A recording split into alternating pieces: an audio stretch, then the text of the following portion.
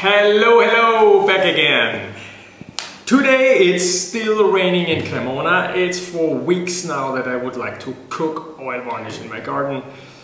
And I'm looking forward also because I would need a little bit of varnish, but meanwhile we are just doing other videos. And so this is another one which I actually wanted to do. So before we cook varnish in my garden, we make a little bit of varnish with spirit, okay? In spirit, varnish is nothing else than varnish made with alcohol, okay? Alcohol is spirit. And you can, for years here in Italy it was red, and to sign that you cannot drink it, now it became transparent. Anyhow, we buy the one in the shop where you can buy even the linseed oil and things like this for varnishing and fine arts supplier. The recipe, which is somehow, especially in the beginning in violin making, is such a miracle formula that the world is looking for the varnish recipe. And now after 35 years of violin making, I can tell you that the recipe is certainly something, but probably you have it already in your pocket. Just pull out your smartphone, search for a recipe, and as long as you like it, it will probably be the best. And then you just start on making your experience and you will discover certain things which do not work. Me the same. I came to Cremona and I got some varnish recipes and everybody said, don't give it away to everybody because it's so secret and everything. And this stuff didn't really work, you know, and all the mistakes and strange things which happened, the varnish didn't apply and went away, didn't dry, and it's just name all the problems you have, and I made them all these mistakes. Now the recipe I'm reusing for especially the lower grade instruments, the beginner level instruments, the Scala Perfetta, but also the workshop made instruments which we all make together under my supervision, the Linea Macchi, are varnished with a spirit varnish. And once it is applied and everything is ready and you look at the instruments, every time I'm very surprised how similar one kind of instrument, one kind of varnish is to the other type of varnish. So I mean spirit varnish and oil varnish, because it depends a lot on your way of how you put it on. And so if I put it on one or another, you can't tell the difference what kind of varnish I used. I love to varnish with oil varnish, and if you just pull me into the corner and push me into the corner and say what is the best, then I would say I would recommend oil varnish. But still, the spirit varnish has its advantages, and it's also fun to varnish, and it's a good way to tell to somebody, yeah, can you just put on 2 or 3 layers of transparent varnish, and then they do it for you. And so it's also very practical. So the varnish we do today, probably you would love to make it like Stradivari in nice glass jars like this, and then steer it on the fire, and I did it also for many years. After many years, all the things which were inside, which didn't dry, I took off, and I don't put the varnish anymore in something like this, but the spirit varnish, I use empty plastic containers from the spirit I was using before, and then I open it and I put everything in here. So I have here a scale, and there I put everything inside. So now it's a little bit difficult to show you, but do you trust me? Yes, you trust me, come on. Because I need to see how much I put in. So I put this on, and then we put it on, and then we put inside all the resins. Now, Min told me that she did it already. This is nice, huh? You see me still, I hope so. So this is Benzole, okay. We put it later on. Then we have Curcumin, which is just giving a nice yellow color.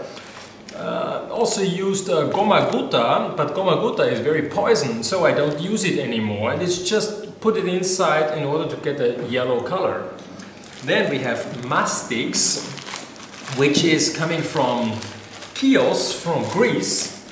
And in the past years, people even cleaned their teeth with it. They just took this from the trees, they collected it, they were chewing it, and when you chew it, it becomes white like a chewing gum.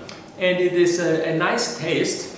And even nowadays, they make a nice liquor from mastics from Chios, and you can also buy it, certainly. And it is actually very nice taste. Me, who was actually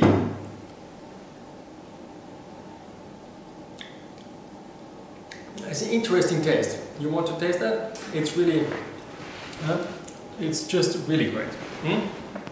I think it's now for many years that I have it. I think it is more interesting that I have it. So probably in 5 years I was drinking my first centimeter. You should see the face of Nina, you know. But it's really it's worth tasting it. And if you don't want to drink it, you can chew it. Okay. Then we have here Sandracca, which is nothing else than Ginepro, and it's in English it is a juniper. It's used as a basic material in order that it's getting a little bit more constant of varnish, that you have a nice texture, you know. Otherwise there's nothing, because the main ingredient is alcohol, which goes into the blood circulation of Nina right now. And this one is evaporating, so that's why people are so happy when they're varnishing, because the alcohol is okay. Never got drunk until today with varnishing with spirit varnish. And then the basic ingredient of a spirit varnish is shellac. Now on the shellac, especially in my first years, I was really thinking a lot of how I can do things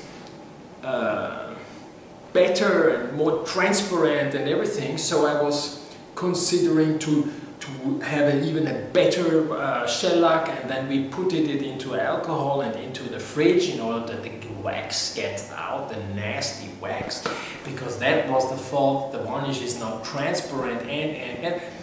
But now, after many years, I think I'm so happy if there is some soft wax inside, and believe me, after a few years it will be nice transparent. Just calm down. It doesn't have to be immediately from the first day super transparent. So I take the shellac, which I think Stradivari would have taken. You go here in every shop where they sell varnishes and supplies to paint and decorate your house here in Cremona, and you ask for 500 grams of gomma lacca angelo, and this is what you get. It's just shellac, very easy. And this is the quantities actually we put inside. The only thing I still have to weight is this one, and on 1.5 liters I put 8 grams, so we have here approximately 3 liters of alcohol, so we put in 16 grams of curcumin. Okay, now I put them all inside, and then you can see what I'm doing. So this one here, since I have to put it on 0, 0, and then of this one, of the curcuma, we have on 3 liters of alcohol, which in the beginning of my recipe were like 5 liters, but then I didn't have the patience to have such a so liquid varnish, so I took always more and more the alcohol away. So now it turned out the same ingredients only from 3 liters of alcohol, so it's a little bit more dense what's getting out, and still for me as an expert, it's still too liquid and I don't have the patience to wait. So I always want things now at 0. And now we put here 16 grams of this curcuma. We are here on 8, 9, 11, 14. Oh, 16. Okay. It has also a nice taste, yeah? So 16 grams of curcuma. In case the result for you would be too yellow, you just don't put the curcuma inside and you have a nice transparent brownish colored varnish, okay? Curcuma is the first thing. Then we have Benzole, 50 grams of Benzole, which makes the varnish a little bit more, let's say, shiny in the surface when it is drying. And it has also a very nice smell. Then we have here the mastics, which should be 80 grams. Hold on, I have to see if this is 80. Yes, that's correct. So 80 grams of mastics. You can certainly choose every piece of mastics which comes into your varnish. I believe that the more simple you keep things, the easier it is. And some people make easy things complicated. We make complicated things a little bit more easy. Okay, so that was 80 grams of mastics. The recipe I will write down later on, so in order that you think that here we don't want to give away top secrets. This is Edgar's secret spirit varnish. Okay, and then here, this one here, just double check if this is what I wanted to put inside. Perfect. 200 grams of juniper. No? So instead of making here gin, things like this, we make here varnish. Okay. It's just the same. Okay, you can also lick it if you want all the details. This one we did already. And now comes the shellac, which I'm already anxious to do it in front of you because it turns usually out to be a big disaster. So this is the recipe, which I will write later on, okay? Okay? And now we use this sheet of paper as a thing that we can pour this in here. I don't know how I'm going to do that, but probably this is not a good idea today, huh? Sumac, okay, sumac.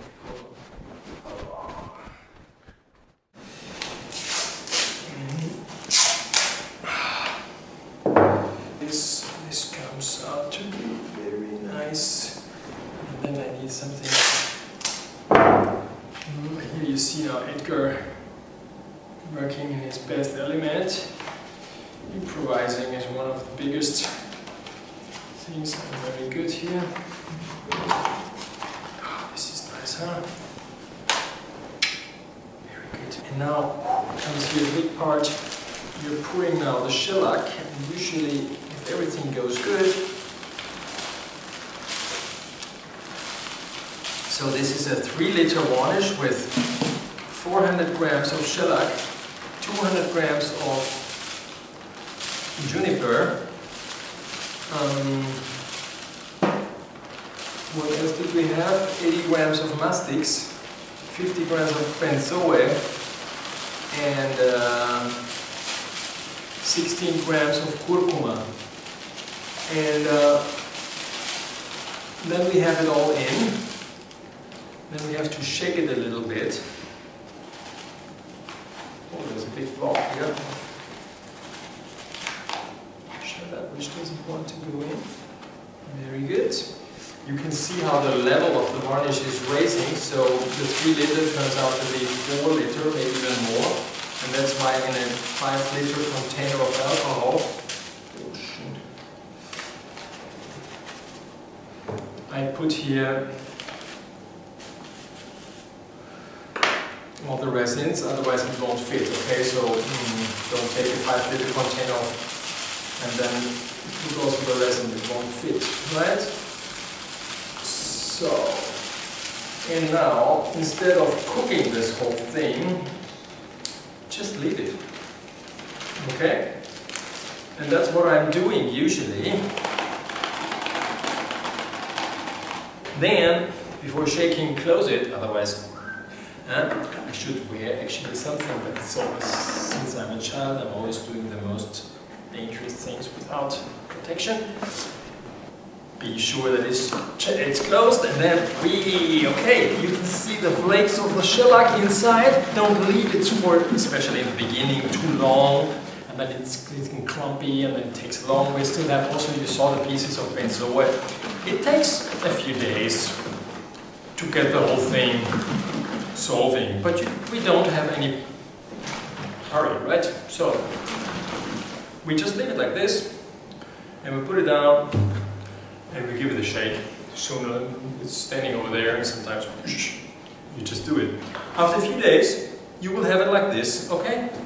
Now this one here is the same varnish.